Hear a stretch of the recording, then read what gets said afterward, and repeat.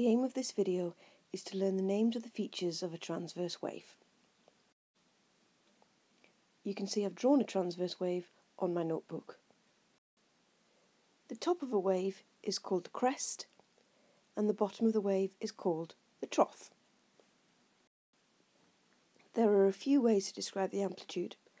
I like half the height of the wave, but you can also say things like maximum displacement from the midpoint or maximum displacement from the rest point, but they all mean the same thing, and that's the distance from the middle to the crest or from the middle to the trough. The wavelength is the length of one complete cycle of the wave, but it can also be said to be the distance a wave travels during one complete cycle. I've used a funny symbol, an upside down Y, to denote wavelength. This is called lambda, and it's what physicists use.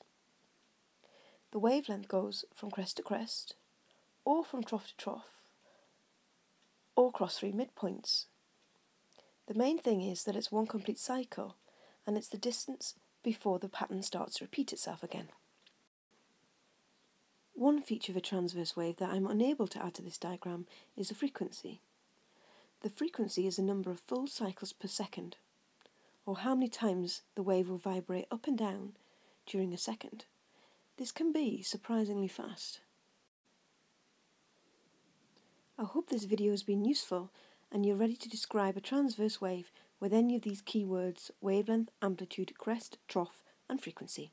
Thank you very much.